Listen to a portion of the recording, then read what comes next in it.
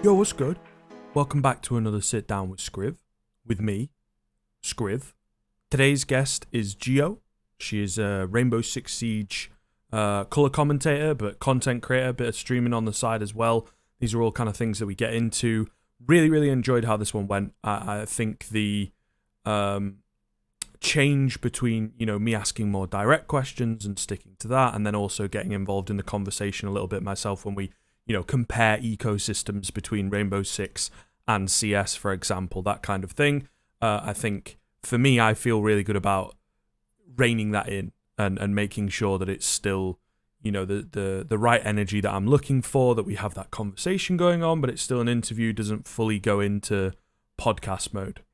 In this episode, we get into some of the, reasons, of course, as always, for getting into commentary, some of the inspiration, the drive behind that, but then also touching on something that I think is relatively important, and that's the idea of burnout. I quite enjoyed that little conversation that we had around that, because she is a very driven person, and that is, I think, just evidently obvious from the work that she puts out, but also the approach and some of the opinions and things like that she's tweeted out, for example, right, which is where I get all of her social media input. And I wanted to bring it up, and I think she gives a really strong answer. I have also, for this one, I've started to keep track during the interviews now, so that we can get clean timestamps. So if you want to skip straight to that, should hopefully be a little bit down below to get you to that. But, of course, enough from me. Without further ado, let's get into the interview. All right, welcome back, everybody, to another Sit Down with Skriv, of course, another interview. Today, I am joined by Geo. Thank you very much for coming on, Geo. You're welcome.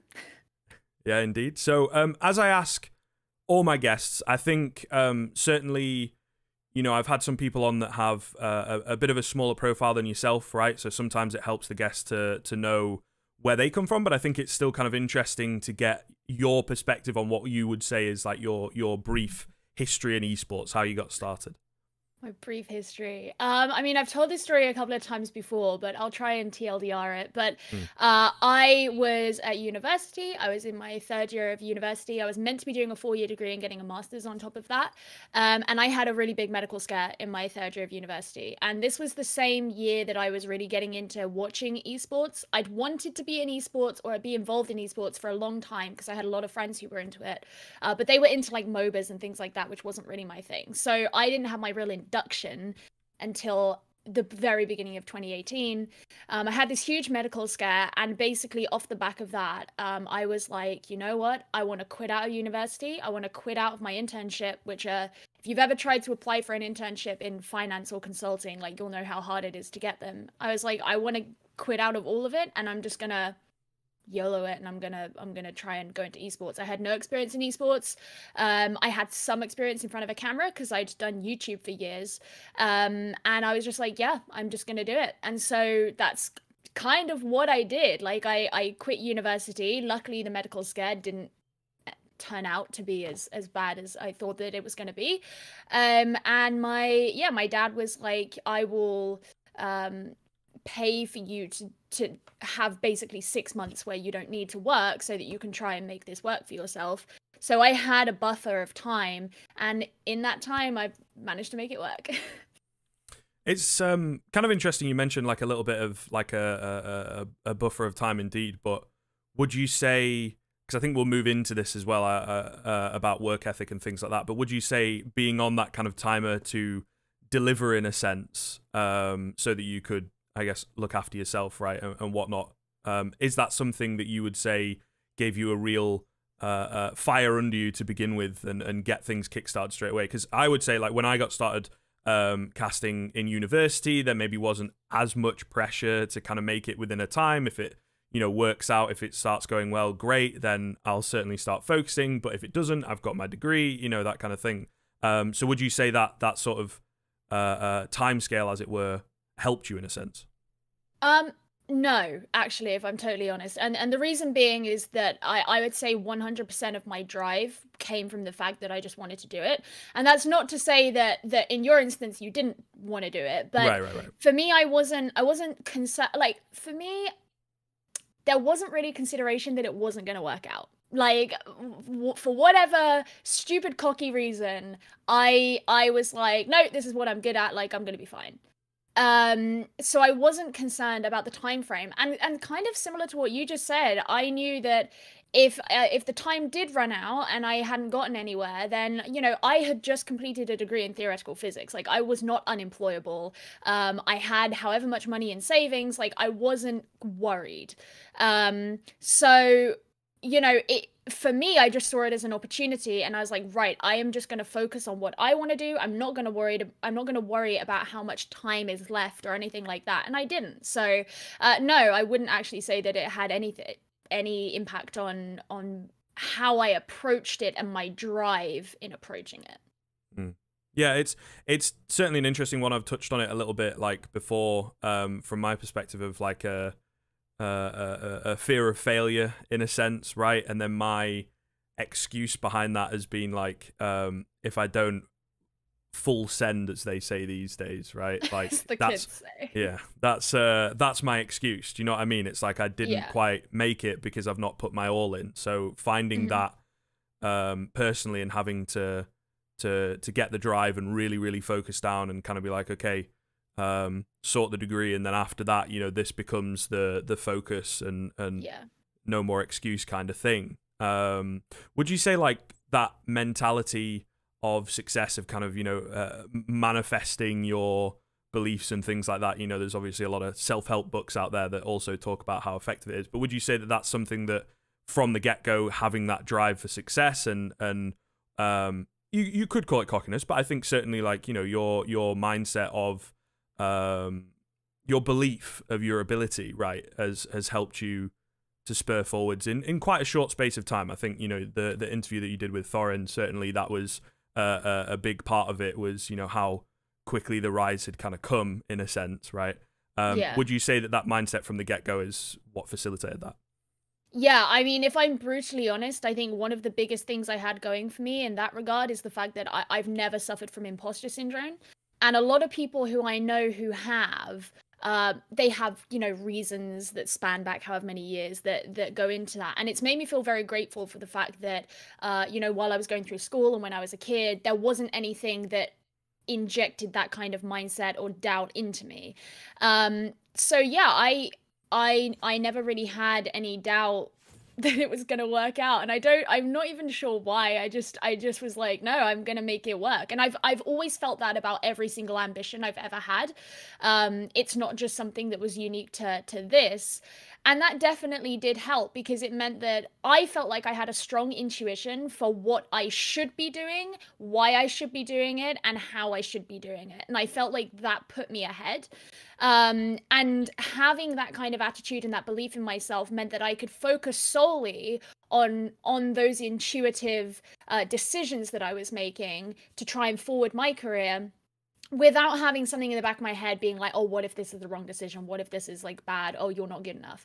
And there were certainly certain things or opportunities that would arise where I would kind of question myself and be like, what is the right decision to make in this instance? But as a holistic thing, no, that wasn't a problem. And I think that did facilitate the way that I approach things, because it meant I didn't really have those stumbling blocks or those hurdles mentally in my way to stop me from kind of focusing on and doing what I wanted to do. So how did that, being sure of your path, as it were, and the decisions that you're making, how did that come into play when transitioning from Overwatch to Rainbow Six? It's a good question, because transitioning from Overwatch was something I thought about for a really long time.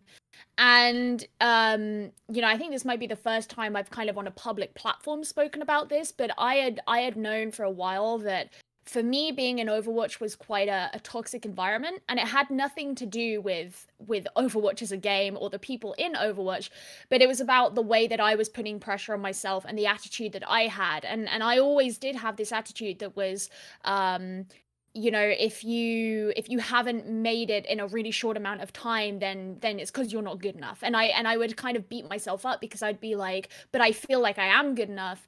And I've kind of later on looked back and learned and seen it through more like mature lens that actually, you know, there are certain things you don't have control over in terms of where opportunities come from, and that's not necessarily a comment on how good you are or how worthy you are.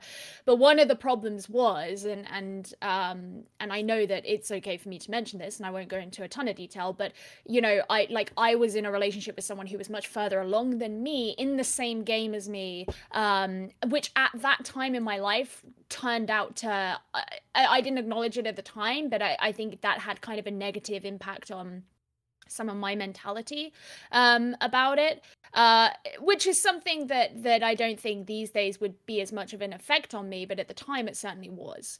And so for me, I had this huge conflict mentally where I was so passionate about Overwatch, I wanted to be there, but there were negative things for me, like mentally, that were affecting me, that over time I came to acknowledge and accept more and more.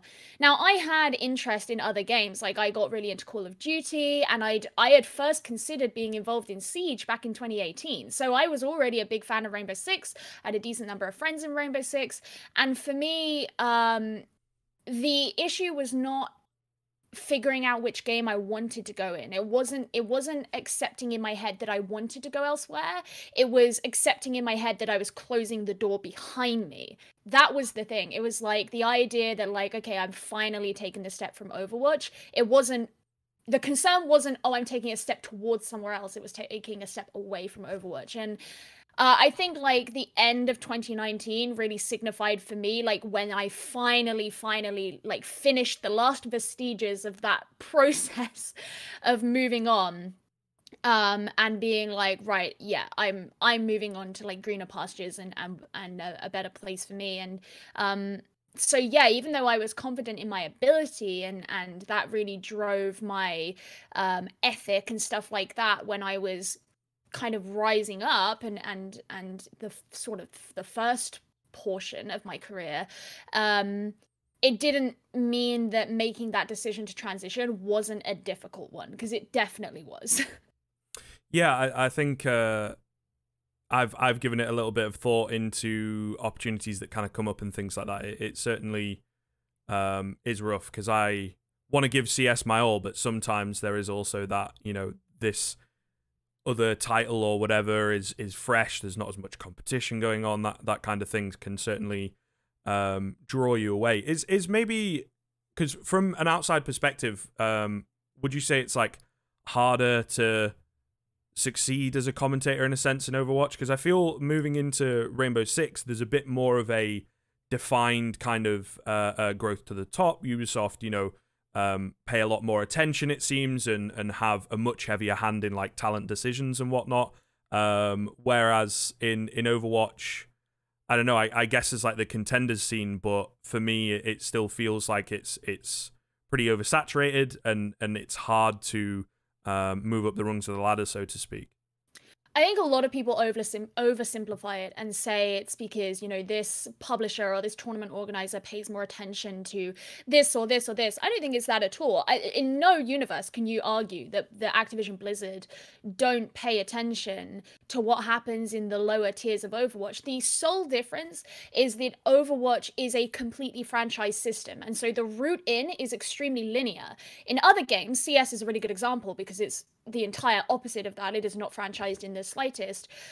If you don't get, let's say, IEM, right? If you don't get IEM, there is another tier 1 event that you could, in theory, get. There are many branches and many different directions, and you could end up going and working on Flashpoint or ESL Pro League or doing a Blast Pro event or whatever. In Overwatch, it isn't that way. In Overwatch, you have the Overwatch League and nothing else laterally. That is the only one in its tier.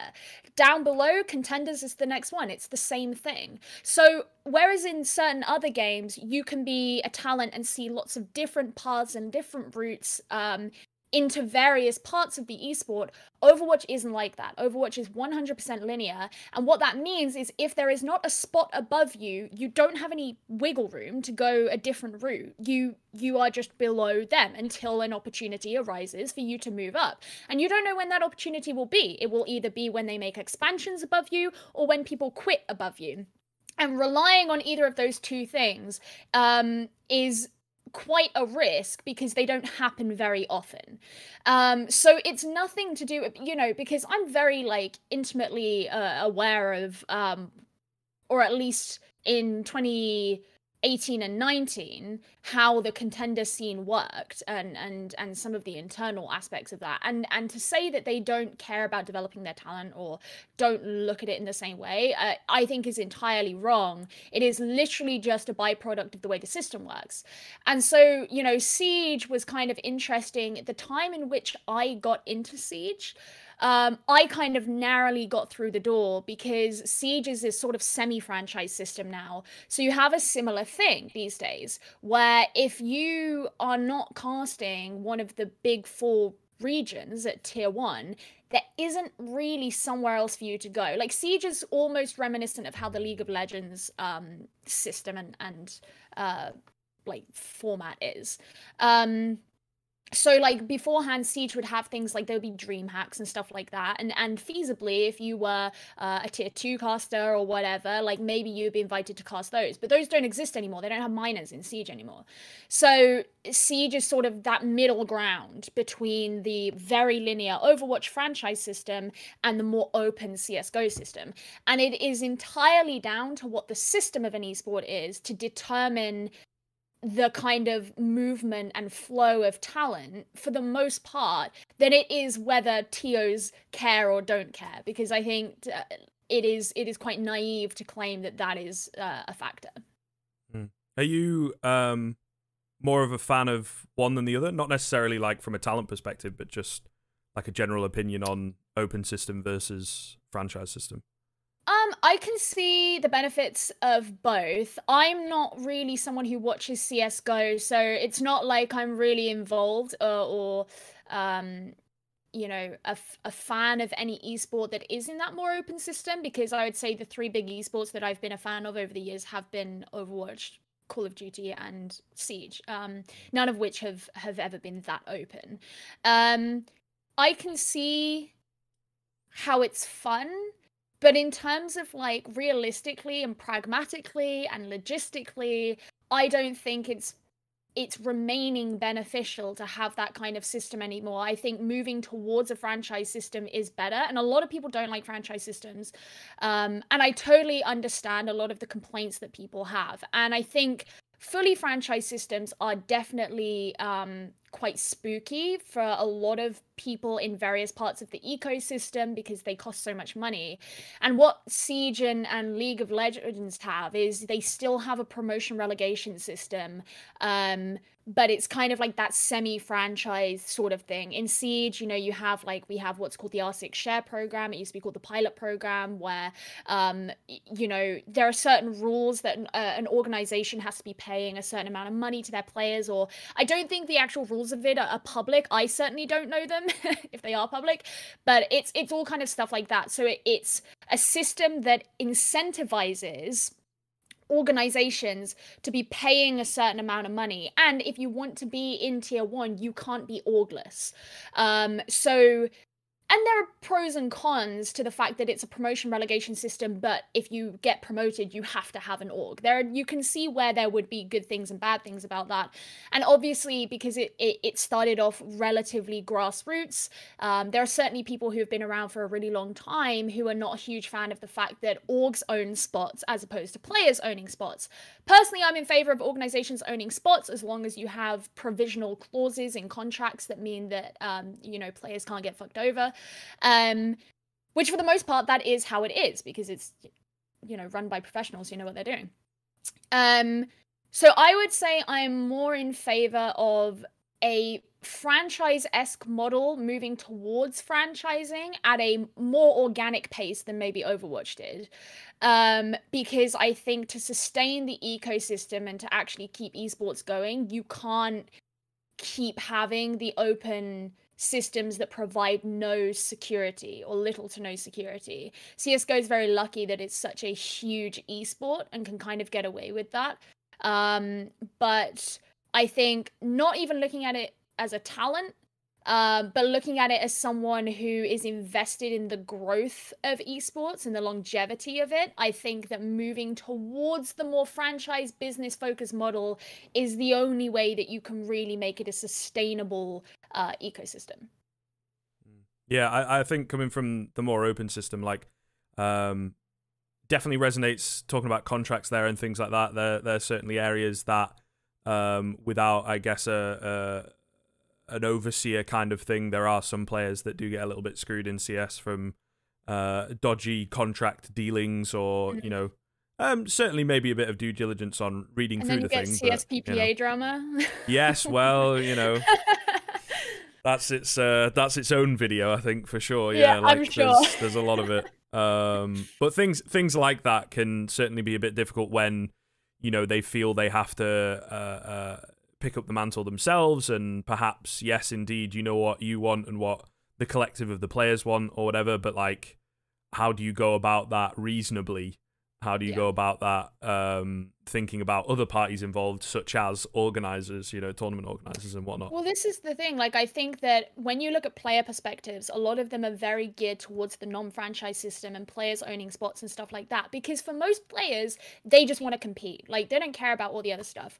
But I think there has to be an acknowledgement of the fact that if you want to compete, you have to understand what the ecosystem that you're involved in is. And ultimately, esports is just a big marketing employ. like when you look at it, that's what esports is. It is a business.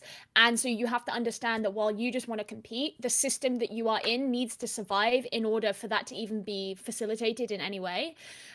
Which means there has to be compromises on what is the ultimate ideal for the players, which, sure, that would be no like big money involved and no businesses and whatever. But if you want this to be your full-time job and you want it to be a sustainable ecosystem, like, those are things that have to be involved. So that's where you get kind of the conflict of opinion, I think. Yeah, and I mean, there often is, right? And you mentioned Flashpoint earlier. That's one that's trying to more organically bring in a little bit of that franchise model, for sure, to give a bit back to the teams and the players and whatnot. So it is, I think, on its way. But for sure, Valve are not a big fan in CS, particularly of, you know, or, well, Dota for that matter as well, of one organizer ruling everything. So, which I don't know. I feel like it does kind of make sense to me, but at the same time, they're so hands off that maybe it would be nice if there was a bit of a ruling body, in a way. Yeah. I think that's, you know, you can kind of see it because there have been, you know, examples of publishers who have been kind of hands off, and then as the esports started to grow and make more money, they've wanted more control and they've wanted to have more power in the situation. And obviously you contract out tournament organizers and stuff like that, and that's why a lot of people, or at least I've seen, get concerned about how certain tournament organizers may operate in the future, because we are past the era in esports where tournament organizers have all the power because the publishers actually want to be more involved and more hands-on, and because it's their IP, you know, and this is something people often complain about when they compare things to traditional sports, but traditional sports, you know, the concept of football is not owned by a company. The concept of basketball is not owned by a company, but the concept of CSGO or Rainbow Six Siege or Overwatch, those are owned by companies. It is their intellectual property, right? So they have the rights to do with those games and esports whatever they want. And when they are profitable, and the reputation of those companies are also on the line, depending on what happens, of course they want to have a more hands-on approach. And that's kind of just the natural way it's going to go and has gone.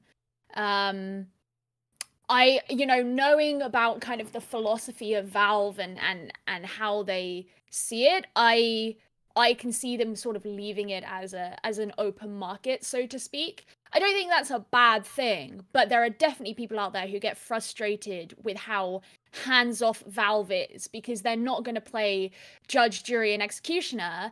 They are going to say, well, right, you guys can all kind of have free reign, but that doesn't mean we're going to come in and fix all your problems for you when things go wrong. And you definitely see people get frustrated about that, because there's no one right answer on how to do it. Yeah, I can certainly agree. I think sometimes, obviously, in CS, I can comment more. I don't really follow Dota at all, so I'm not really sure No, me neither. whether they kind of every now and then come in and that kind of thing. But when it comes to, you know, like decisions, we've had the coaching scandal, right? And they very recently, not even like a week ago, came out with a bit of an update on that during the RMR events and the major, right? The RMR being the lead up to that kind of thing. They're removing a lot of the points and everything if you had a coach that indeed was involved in the scandal. And oftentimes a lot of people come out and say that, you know, this is a bit too heavy-handed.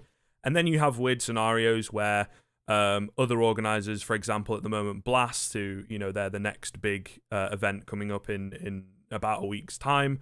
They've said that they're going to allow coaches, you know, in a similar strain to before. Oh, I saw this. Right? And so there's this kind of back and forth, and then you have teams at the, you know, big event like Blast, which I think is matching, if not beating, the prize pool of the majors these days. So do you give more focus to that? But then the majors, you got like stickers, you know, and you got obviously the prestige of it. So it can be a little bit confusing when there's multiple different versions, multiple different ways of going around. And I think that's what ESIC are trying to stand in and trying to do. But then, you know, it seems Valve come out with this decision sort of on their own and not necessarily consulting. I guess ESIC are still building their profile in that sense, but all the same, there's a lot of kind of crossed wires that can go on, I think. Yeah, it gets very political. And I think that's, you know, one of the reasons why to certain publishers it becomes attractive to have a lot of that kind of the ultimate control. And I mean, I know that one of the, I think one of the kind of reasons or sort of enticing things about the format change that Siege underwent starting 2020 was that it was quite uniform. So it was like every region and every part of the ecosystem is operating under this same thing. So you kind of mentioned how Blast is this huge event and it's got this massive prize pool, which makes it compete with the majors, but because they're majors, they have different prestige. So in Rainbow Six, you know, they've done this thing where it's like, right, here is the regular season format for every region. Here is how majors work. And this is universal across the globe. A major means this. SI, which is the biggest tournament in Rainbow Six, means this. You win SI, you're the world champion. There is no other event that is going to be competing with that or you know, trying to be bigger than that. There will be no other Siege event in the year that is bigger than that. You have your majors, we don't have minors anymore, but here are other events that happen and what they mean. And in every single region, you qualify for this, it means this. You win this, it means this. And so it's like that uniform thing, which not only is probably easier for the people who have to organize it all, but it's also probably quite inviting for new or prospective viewers and fans who don't want to come in and be put off by how overcomplicated the system is. And as an outsider, you know, correct me if I'm wrong, as an outsider, the way the CSGO ecosystem looks like is kind of like that. I get this vibe where, you know, I don't play CS. It's quite overwhelming because there's all these different things happening. Every single tournament organizer has their different rules and their different events and stuff like that. CSGO definitely feels almost like, I don't want to say an old boys club because it doesn't feel quite that bad, but because the game is so old and a lot of the people who've been playing it are diehard fans who have been playing it for years, they're people who automatically understand what's happening because they've been around for so long. Whereas, and CSGO probably isn't that concerned about how its metrics of gaining new viewership because Valve doesn't need it. And again, they've kind of let this open market of esports happen for CSGO because they understand there's a demand for it, but it's not something that they are focused on. It's not something they necessarily really deeply care about. Whereas for other tournament organizers, you know, they have a lot more of a close relationship with why they are running an esport in the first place. So, you know, for me, as someone who doesn't know much about CSGO, yeah, like the ecosystem's kind of overwhelming and I wouldn't really know where to start. Whereas in those systems where they're run more by the publisher, it's kind of like, all right, well, here's this uniform format that works for anything that you are watching. Once you're kind of familiar with that, you're good to go. Yeah, I think for sure, and he's gonna love this. But I've got a friend that I've talked about this kind of thing with quite a lot, right? And he watches like a lot of F1. Has suggested that as an interesting kind of system that still has multiple organizers and whatnot getting involved. Maybe that, you know, is something that CS could like benefit from, for as an example, right? Because there is certainly, you just look at rankings, for example. I personally would take the HLTV rankings to be, you know, the primary ones, but ESL's got their own ranking format that differs. The CSPPA's got their own ranking format. No one really knows how the HLTV one Is this for teams works. or players? You know, yeah, for teams, for sure. I mean, they, I guess every year HLTV comes out with their top 20. I suppose, which again is not quite, but it's a bit easier to figure out with bare statistics plus, you know, trophies that they won this year, that kind of thing. But when it comes to teams, they're generally updated like monthly, or I guess in ESL's case, after they've had an event that they've run. And it can be a little bit hard to follow, because CS has, you know, this beauty of simplicity, really, when you watch the game, right? But if you want to get deeply involved in all the nuances and maybe watch some lower down teams, but then how do they move up? Well, really, it's kind of like they just have to beat everyone else. It's not like they get into a position of, you know, 20th in the world and suddenly you're going to be invited to the next Blast event, right? Maybe there's a few spots for qualifiers, but if you're not, you know, in their eyes deemed good enough or partnered, because I know there's a few teams starting to, you know, it's all very, very difficult to kind of follow and get involved in and become like a hardcore fan beyond, I think, the top level for sure. Like, it can be a little easier in that sense, but even then, not every team is going to be at every event, right? Astralis in 2019 was a little weird from them because they were top in the world. They just went to Blast events. One of their executive suite, I think, was also heavily involved with Blast. So they kind of kept their, you know, artificially kept their ranking high by only taking part in Blast events for 6 to 8 months or whatever it was. And that was a very, very, you know, frowned upon kind of thing, that they're not being more open with the rest of the circuit and bringing political in, you know, more. Well, it's a little crazy, like how it all just like in Siege. If I wanna know who the best team in Europe is, I can just look to see who's winning the European League, and then I mean, we just had the EU League finals in January. It's like, well, all right, I'll go see who won that. yeah, it definitely is. Such a weird one to follow, like, as an outsider. I can feel that. But again, like I say, the game itself, you know what I mean? At its very, very core, it's just simple, click head, right? Yeah, exactly. So very simple concept. It's not all that complicated. Either way, I want to move forwards into talking a bit more about you as a commentator and some of the, you know, thought process that goes into that, some of the mechanics of that maybe. And one thing that I did touch on slightly earlier, but I would say, as someone, you know, who has watched your work, see you on socials, that kind of thing, it's clear that you have a very strong work ethic, and I think that we've also made that clear in the interview. You know, you make a lot of notes. You watch like all the leagues involved. You make content outside of stuff. Maybe if you've got, you know, a break in between the leagues and whatnot, you stream from time to time, etc. I wanted to ask, do you have any kind of fear of burnout? And maybe is there a way that you try and avoid that? So I never did have a fear of burnout. And I think that how I've approached work in 2019 compared to 2020 have been really quite different.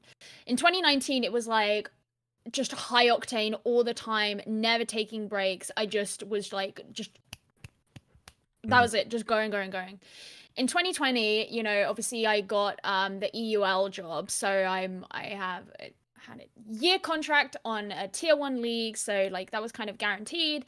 But it also meant that, you know, how major what I was casting was a lot bigger, and it was more intense and stuff like that. And one of the big things I learned in 2020 was to not be how I was in 2019 and not just mindlessly be constantly working. And I did start 2020 like that, for sure, but I learned in the process of doing what I was doing that that just wasn't the answer, that I was going to burn myself out really quickly. And I experienced burnout a couple of times this year, absolutely. And, you know, I've always been the sort of person who, like, if I'm not doing something productive, I feel wrong. But I kind of had to be quite strict on myself this past year and be like, you need some time to not be productive.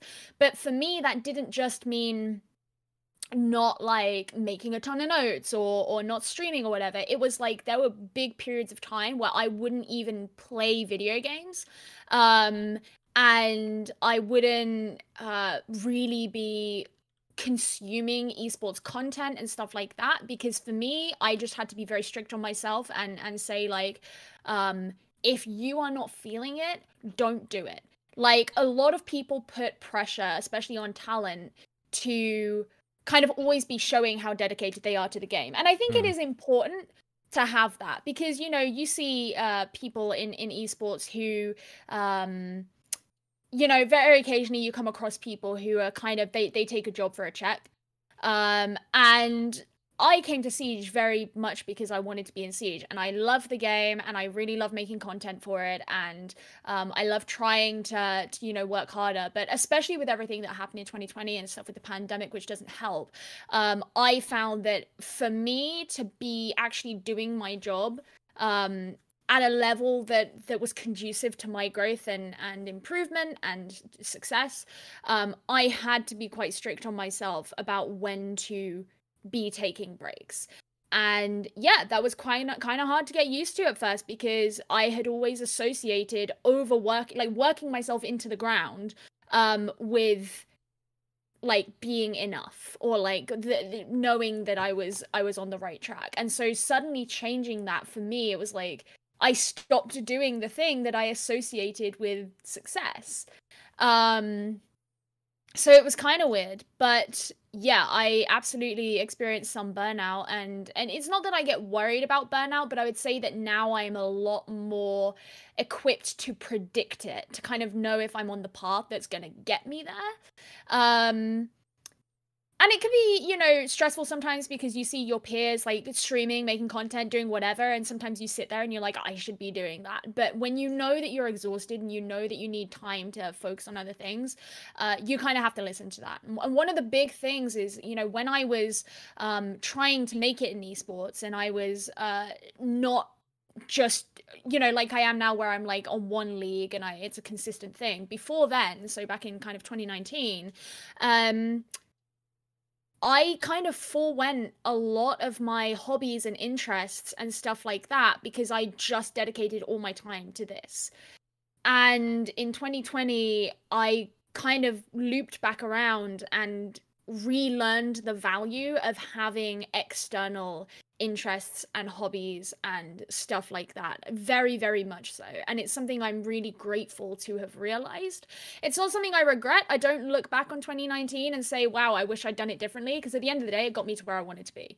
But I can definitely tell that my attitude towards work is infinitely healthier now than it was back then. The grind mentality, isn't it? It's very kind of popular at the moment, particularly within the esports space, to be fair. And I think working hard, being productive all the time, there's certainly, you know, time for it. It's the nature of a freelance industry. Like, right. when the majority of the jobs that you're going for are freelance and they are contract based, and it's not a salaried position where you you know, have a long-term guarantee that you have that job. Of course, because if you slow down, there's going to be people who are looking at the same jobs who aren't slowing down. And that's why I think I learned a lot of this after I got a long-term contract. Yeah, I can definitely see that. And I think, you know, part of the reason that I kicked this channel off, for example, is to try and, you know, bring something else to the table and increase the skill set. And indeed, interview content, for example, is something that I enjoy. Something that's really popular within CS is analysis content. There's a lot of commentators, analysts, and just general people in the space who have big followings. I recently put out like a power ranking thing ahead of a league that I'm involved in. It's even just like soft analysis. It's like my general kind of opinions, not breaking down a demo or whatever. And it's my best video so far. You know what I mean? Like immediately on Reddit, and it just flies, right? So I think that getting involved and trying to push yourself ahead is kind of maybe sometimes if you put too much into that a trap, a bit of a pitfall that you can end up suffering if you're not careful. And you know that burnout I think is a serious thing, especially at the moment with the way the world is, right? And all we really have to do is be productive. I can't class like going and seeing friends or whatever as being sort of a day that I've done something with. So working on yourself, working on, you know, content or whatever it may be, watching VOD reviews as talent, right, is pretty much all you have to do, I guess. Yeah, and I mean, you know, back in 2019 when I was really in that, you know, I totally had moments where I would like, I don't know, like break down and cry because I was so stressed, and I was like, oh, this isn't going the way I want it to, and this isn't going the way I want it to, and I want to do this, and blah blah blah blah blah, and not knowing if like what you're doing is enough and stuff like that. And it's totally a stressful place to be. It's not fun. The thing is, like, I would feel like a huge hypocrite to be like, people shouldn't do that. And the truth of the matter is in the system that we're in, you kind of should. And that's not me encouraging the grind mentality, because I think it's an unhealthy mentality. But you do have to find ways of setting yourself apart. And I think there are smart ways of doing that. You know, if you're just streaming every day and you're just streaming the game, you're just one streamer of many. But if you are doing something like you're saying, you're doing this interview content and stuff, that's probably not something that everyone else is doing. So that it's kind of different, which actually is why I used to stream a lot way back when. Then I took loads of time off of streaming, and I came back to streaming after I got the job I currently have. And the thing is, the reason people wanted to come and watch is because they were familiar with me because of the job that I have. Whereas if I'd have made that my primary focus prior to that, I would have had like, you know, I don't know, 40 viewers, and it would have been like fun. I would have enjoyed it, but it wouldn't have set me apart, because just streaming is not particularly different from anything. So there is that kind of part of it that's like, you know, they always say work smarter, not harder. You have to know why you're doing the things that you're doing. And I think I sort of mentioned it earlier, but I think that is kind of why things sort of worked out for me. I mean, like, I can't put it down solely to that, and that would be blowing my own horn a little bit. But I think that at least having a strong understanding of why you are working on something will help guide you to the right things to work on. And that's a much better way of approaching it than just spending all your time doing work just all the time. And yeah, I am so grateful that I got to a point where I changed my attitude and my approach and just my lifestyle based around that stuff, because it's unsustainable. And just kind of, yeah, you just sort of crash into the ground. You don't really get anywhere from it. Yeah, I think there's certainly like a healthy balance, right? Sometimes people can, as you say, focusing on, you know, a sort of what can I get out of this kind of thing, but maybe don't make that the primary thing that you're looking at, right? Or the like biggest part, you know, of what you're doing. I think still certainly doing this so you enjoy it, like that should always be the predominant reason, like always. And this is one of the things is, you know, I mean, I've been working professionally in esports since like January, February 2019. But for most of 2019, it was quite like mercenary jobs. So I would get lots of different things, whereas obviously in 2020 it was just one consistent thing, which is where I wanted to be. That was what I wanted. And when I got to that point and I had this consistent job, there was kind of something in my head that was like, right, reason number one why you shouldn't beat yourself up about taking time and indulging in other things for your whatever, regardless of the fact that, you know, this is your dream job and you genuinely enjoy it and you really want to be here, blah, blah, blah, blah, blah. But you're at a point now where you are doing this every single day for work. This is your job. And I mean, as I say, I've been working in it professionally for over a year at that point, but not in the same way. And so when I was at this point and it was like, this is your job, it is not unreasonable for you to need time away from your job, regardless of how much you love it. And for me to kind of just accept that and be like, no, I'm right, that's true, was a really big thing. It's like, at the end of the day, I love esports, I love my job, but it is my job. And regardless of what that is, you have to have time apart from that. Yeah, and I mean, look, I don't want to go like all woe is me kind of thing, but certainly I think there are people as well, you know, in the industry or parts of the industry, not necessarily like specific people, but that can kind of exploit that idea of talking about video games for a living is cool, right?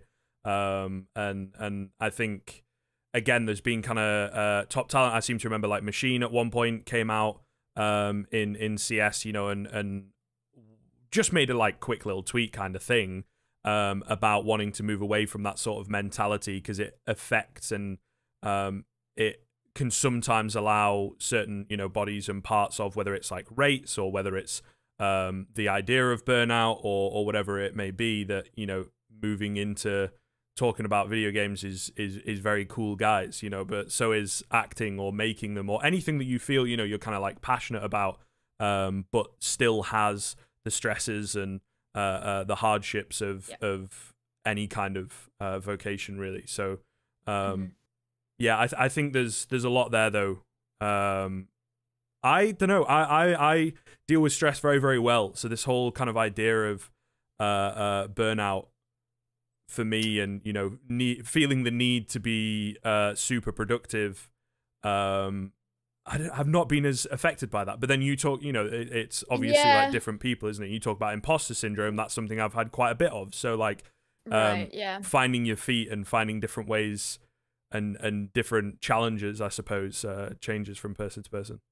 I mean, like, I've always been someone who, and this is like, it's so bad, and I recognize this in university. I thrive under stress, but I am at my unhealthiest when I'm stressed. So I am someone who, if I'm stressed, like, I eat really badly, I don't sleep much, or I'll sleep too much, or whatever. Like, my actual life is very unhealthy when I'm stressed. And when, you know, when you're in university and it's like you're in exam crunch time or whatever, like, that's fine to deal with for like a month or two. It's not fun, but if it gets you through, it gets you through. But when it comes to your full-time job that you do every day, you just can't live a life like that. You just can't. And it's not nice to be stressed all the time. I love my job. I don't want it to be tainted by me being stressed all the time. So it's my responsibility to ensure that I am not. And that goes for any job. You just mentioned you get hardships in any vocation. And that was the thing. And the way I saw it when I was trying to get to the point that I'm at now was, oh, well, I'm not there yet. So I'm going to put myself through this until I am, because I don't want to let my foot off the gas. And when I got there, I was like, right, I actually reached the goal that I set for myself at the start of my career. I reached that goal. I can take more responsibility over my health now. And that was really important, like, both for mental and physical health. So, you know, and when various things pile up, whether it's things happening in your personal life or if a global pandemic hits everyone, you get piled on stress. And so your ability to thrive under stress, if you're, you know, like me, does diminish the more that there is. And as with everyone in 2020, I was totally hit with a slew of personal shit that I was also dealing with that became really quite hard. And I wasn't thriving under stress. So, you know, the other thing is I have to be very careful because I'm epileptic. If I get too stressed, then that I have definitely had like seizures from stress before. So I do have to be careful from that perspective as well. But it's not healthy to have this idea that on a long-term scale, you're willing to put yourself through that, because like once you get there, you won't be. You just won't. You'll hit a wall where you realize you can't do that anymore. So you do have to be more economical about how you approach it. So yeah. Yeah, I think again, going back to that kind of grind mentality, another part of it is like if you go through enough difficulty, somehow you'll get your reward kind of thing, and that's not necessarily how it works. It's like it almost feels like it's so masochistic, but it's like it almost feels better when you get the reward to like look down and see the blood on your hands when you're like taking it. Do you know what I mean? It's like I worked for this and I can see what I put myself through to achieve it, and we really glorify that. And I've seen people talk about this online, and it's not something I've thought really deeply into, because like I am totally guilty of the same feeling. Like I can't turn around and be like, oh, it's terrible that we glorify this and I can't believe people do that, because I do it as well. I totally look at myself and I'm like, I put myself through all this shit, but at least I got this out of it and I earned it. Do you know what I mean? Like it's a horrifically masochistically good feeling. Yeah, I mean, terrible. Yeah. Definitely, again, like over time, right? It's not going to be good for you, but I can see, again, it's something that just like for me, I've not really thought about, you know, and being attracted to as an idea, I suppose, right? And maybe in places like I should be. I don't know. That kind of drive and that ethic definitely comes from, you know, I think finding the motivation sometimes is a bit of a struggle for me, but then it's more so I think now I'm trying to get into the mindset of like, you know, just general discipline, because motivation tends to come in spurts, I guess. That's one of the biggest pieces of advice you can ever give anyone is when people say like, how do I stay motivated? It's like, well, you can't. Motivation comes, it ebbs and flows. Like what you need is discipline. That's like, it's one of the biggest things to learn, and it's something that I've definitely been shit at in the past at maintaining. Yeah, but yeah. I don't know. When you're a fan of games, right? You know, you can certainly have a good week of just sitting doing nothing. I don't know, new WoW expansion for me, right? Dropped, and I had a good few days of just doing nothing at all. To be honest, not ashamed to admit it. But I wanted to move into a little bit more kind of the mechanics around commentary, right? And the job that you do on Rainbow Six. Very simply, what are some of the things, and I suppose maybe you could draw parallels or differences from Overwatch, but what are some of the things that you found challenging with Rainbow Six when you first moved into it?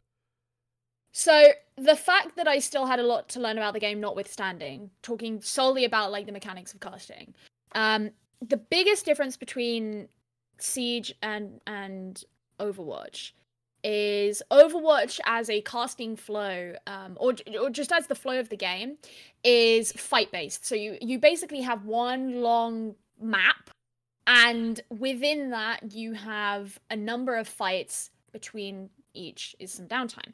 Whereas Siege, kind of like CS, is round-based. So you kind of have the downtime at the start of the round, and then it builds up and up and up to a crescendo at the end. So that is just straight up a different kind of momentum to work with. And the style that Overwatch has, it's that very MOBA-esque style. So you'd see the same in something like League of Legends or Dota. That very MOBA-esque style has a lot of nuance in how you tie together the downtime and the fights and how they're connected, because the downtime itself is very important in what is going to happen in the next fight. So, for example, in Overwatch, you have like ult economy as one of the biggest concepts competitively. And when that downtime can really affect how that works. You can predict who's going to win the next fight before the fight's even started, purely based on when one team decided to retreat because of the ult economy that they're trying to build and what they're trying to do with that. So It's very like forward thinking. You kind of think like that. Whereas in Siege, it's like you have this 3 minute span of time, and you can be forward thinking. You can turn around and say like, oh, you know, this is where they're placing these gadgets. This is the operator lineup that they've brought. This is the bomb site that they're going to. So this is probably the style of play that they're going to go for. But the actual fight itself probably isn't going to be 5-on-5. By that point, you will have lost a couple of players. And it will be more splintered, i.e. there will be different parts happening in different areas of the map for different reasons, and it lasts a short amount of time, and I'm talking about like potentially a few seconds. So that in and of itself is quite different. The other thing is Siege has a more hybrid style of casting than Overwatch does. Overwatch, again, like MOBAs, very, very defined boundary between the color and the play-by-play, whereas in Siege, it's much less so. So you do have a color and a play-by-play, but both casters have to be able to do both. You could argue that Siege is 60% color casting, like, or at least both casters have to be able to do 60% color casting, at least. And the play-by-play stuff might not last very long. It could last a while. It really depends on how the round goes. But Siege is a very, very analytical, tactical game. And so both casters have to be able to talk about the analytics and the tactics that are going on. And I wasn't really used to a hybrid style. So for me, as someone who had never play-by-play casted, even though I came into Siege as a color caster, I switched to play-by-play for a while. I came in as a color caster. I had to learn on the job how to manage the play-by-play part of Siege, even though it is smaller than the color part. And the thing is, you know, as a color caster, your predominant job, other than like actually analyzing what's happening, but from a more kind of subtle perspective, is to set up your play-by-play. And so that means a lot of energy management. You have to understand what's going on so that you know how to manage the energy and set up the energy that they'll be coming in at, but also taking it off them and bringing it down to the energy level that it should be at. And that's something I worked really hard on in Overwatch to get good at. And in Siege, like the way that the energy management is different. Like the distribution of the energy in a round is different to what it is in Overwatch. So I had to kind of relearn that and the pacing and the momentum of that. And then, of course, when I moved to be doing some play-by-play in Siege, that just blew my mind because I was used to being the person setting up the play-by-play and being the caster too. So not the leader, I was the follower. And now suddenly I'm the one who's meant to be leading that stuff, and I'm just like, that was just a whole other kettle of fish. Like, that was a real learning curve. But yeah, a lot of the pacing and energy distribution, I think, is a real big difference that I noticed between the two games. Yeah, I think for sure. I've watched like a few games of both. A little bit more Rainbow Six, but you can certainly feel just kind of even from a very basic kind of perspective. When it comes to, you talk about the play-by-play stuff, how much focus do you kind of put on that when I suppose, because again, like I've talked about, you make a lot of notes, and it definitely seems that the more analytical side of things is a primary focus. But how much like practice would you say you put on the play-by-play? Well, I mean, my practice was pretty much all on the job because so I did play-by-play for stage 2 of the EUL, and for stage 2 we were casting 5 days a week. So, I valued my weekends and there wasn't really time outside of that to be going away and practicing. So practice was on the job. And the biggest thing is like, you have to ensure you have a really good line of communication with your duo so that you're both on the same page. And one of the benefits to casting from home, as most casters would agree, it's so much nicer to cast in a studio. But one of the benefits of casting from home is you can type feedback to each other as you're casting. You can't do that in a studio. So we would be talking to each other like during a game about, what we thought we needed to change or what was going well or kind of, hyping each other up or whatever. But I tried to, as you kind of mentioned before, I watched other regions that I didn't cast. And so I would kind of be listening out to hear how they would do it, and try and make mental notes of things that I either wanted to try or should just bear in mind for the next time that I casted, that to try and implement. And that would really be kind of a big part of how I went about that. But because like Siege casting is kind of unique, or at least Siege play-by-play is kind of unique, it wasn't like I could kind of go to, you know, friends of mine that I knew in Overwatch who were play-by-plays and be like, yo, so what's your opinion on this? Because it's an entirely different style of casting. And I spoke to a couple of my friends in Siege who do play-by-play and stuff like that, but I mostly took it into my own hands because I still wanted to develop my own style around it and figure out what I was doing. And as with any type of casting, it, you know, the more you are learning about the game, the more you're playing the game, stuff like that, you're always going to improve. Even if you think you know loads about the game, you know, you're always going to improve by stuff like that. So that's really kind of how I went about it. It wasn't like I sat and had like a training camp like once a week where I would do reps or drills or whatever. It was really like, right, this is something I'm learning as I'm going. Yeah, I think for sure when you already have a solid foundation as well, right, of the game, and I guess that's something to fall back on in a sense if maybe indeed, you know, you feel you have to.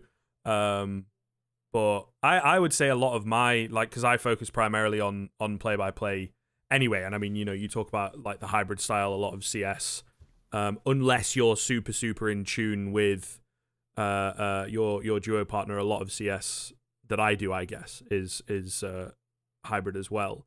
But I would say kind of like, unless I feel there's something really drastic that I need to work on, the crutches is always one for me. The repeating phrases seems once per broadcast is always something that sticks, unfortunately. But yeah, like a lot of it is done on the job, as you say, I suppose.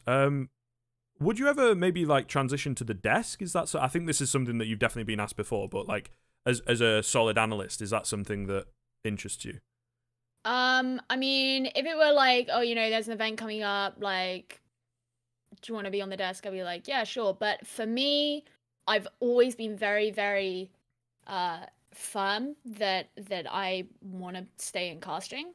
Like in EUL, we kind of hybrided it where all of us who were casting did desk work as well. We didn't have a separation between desk and casters, so we were all rotating, and it was really cool to get the opportunity because it was something I hadn't done before, and it was kind of nice to break things up and whatever. But I wouldn't want to just do desk. That's never been something I've been particularly interested in. Like there's something about like the energy and the showmanship of casting that has always suited me much better, and I think my general demeanor and my voice and just the way that I am in front of a camera like suits casting much better, and it's just always been what I've really enjoyed way more. So no, I've never been interested in just being a desk analyst. I don't think that would really be for me. Yeah, I think that's fair. I don't know, like it seems a lot of people maybe try and force that parallel a little bit, sort of thing, and sometimes it goes the other way as well, right? Starting to see a few people in CS that are, say, like your ex-pros that become desk analysts after the fact. Mm-hmm. Some of them are now transitioning into, you know, color commentary and whatnot, and I don't think, again, it's like a parallel that people try and just force, and they're two very different jobs, really, for sure. So one thing I wanted to ask is when you're in game, right, or well, watching a game, right, what is something that you keenly focus on to make a point on, you know, a certain area of the game that you find kind of interesting, or a nuance that you like to bring light to more often than not? I try to focus on where gadgets are being placed, because not just because it's important, But for me, as someone who came into Siege with still quite a lot to learn, for me to focus on that, I think is important for my own learning and improvement, because it forces me to think about, why is that there? You know, why have they made this decision? Why, you know, the ones that come the most naturally to me are operator lineups, so like which operators have been picked, and positioning. And the reasons those are the two that come most naturally to me is because those are the two big ones that I would also talk about in Overwatch.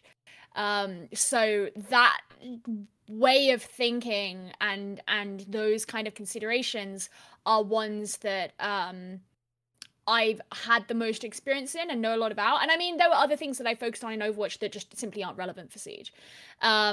So for me, like, it is the most natural to take note of, why is someone where they are, and why would these 2 or 3 or 4 or 5 or whatever operators be picked in conjunction with one another. And as a direct result, what do the opposing team have or not have that is going to be affected by those choices?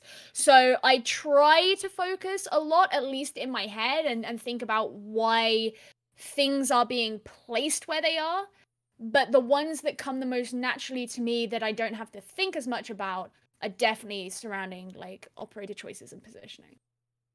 Yeah, I think they're definitely like key things as well. Again, as a bit more of an outsider, it does seem like those operator choices especially can dictate a lot of the way, I guess, that you're going to be approaching the particular map or game or structure of it, that kind of thing. Again, it's something I guess maybe like in a subtle way, like weapon choices in CS, but I don't think there's it's like loadouts in something like CS or Call of Duty, where well, Black Ops 4 was different. But in something like most CS or Call of Duty, where like you're not playing a character with a set loadout, it would be about like the custom loadout, whether that's the weapon or what. I mean, I don't know how it is in CS. I know you have your economy where you buy different weapons, but I don't know if you buy like side weapons or whatever. And I mentioned Black Ops 4 because obviously they had characters with set loadouts in Black Ops 4, which I really liked. I mean, it is a consistent thing in games that I like in terms of esports. It's like Overwatch had the same thing, Siege has the same thing, Black Ops 4 had the same thing. Like, I like that. Having like the total freedom to just have whatever you want, to me, is less interesting. But yeah, I'd say that's probably the closest parallel. Yeah, I suppose it's kind of like, again, just ultimately the game's decision-making in a sense. Maybe your economic choices, right? Because you do different things in CS with that, whether you want to force buy, spend all your money on a weaker buy, or save, or go somewhere in between, that kind of thing. But again, I feel two very, very different games, and Rainbow Six for me is an interesting one, and I suppose at my kind of level, I have played the game, to be fair. I have like a few hundred hours in the game, but like on a super competitive level or watching it, I've not really been there. Did try when Prem, to be fair, I sent a little casting thing off when that first started with Dez, I believe. It was terrible on my part, to be honest, because I just sort of, thought having a couple hundred hours in the game that I'll give it a go, it should be okay. Quite a big learning experience for me, actually, very early on in CS career anyway, that just sort of, it's not that easy to transition from game to game. No, you have to do a lot of prep. Yeah. Because it's not even just about knowing enough about the game, but it's showing that you genuinely like kind of give a crap about being there.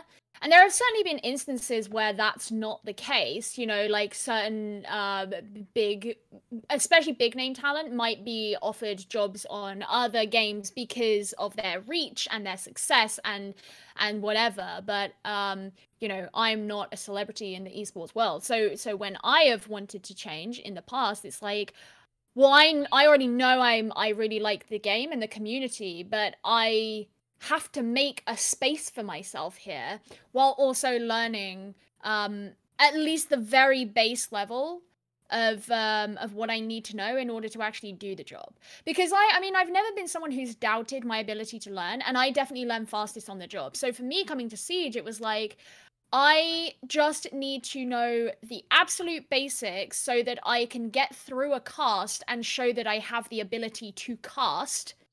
And then I will worry about the intricacies of what I need to know, because I can build on those. And I know that I'll be able to do it because I didn't know Overwatch.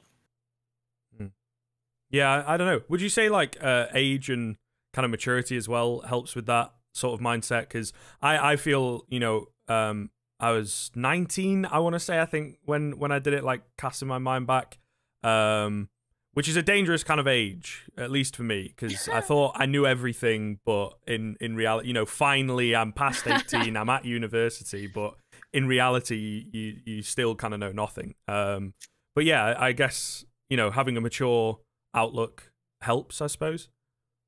Having a mature outlook definitely helps, because it helps you make good decisions and it helps you make intelligent decisions. But I don't think it necessarily affects your potential at all. I mean, you can be a great caster and know a ton about the game and be really young, but whether that's going to translate into how good your conduct is, or because, you know, it's not very common in esports to get formal social media training. So if you are kind of young, like, it's usually the young people that you see like make fuck ups on social media as well, or not really be able to manage themselves very well, because again, freelance industry, there's so, you know, you're very kind of on your own in that sense. And of course there is like the nature of being taken seriously by people who are older than you. That's not something I feel like I ever had to deal with, but I'm sure that is an issue for some people.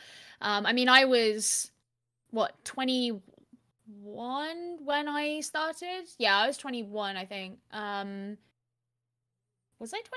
Maybe I was 22. I don't remember.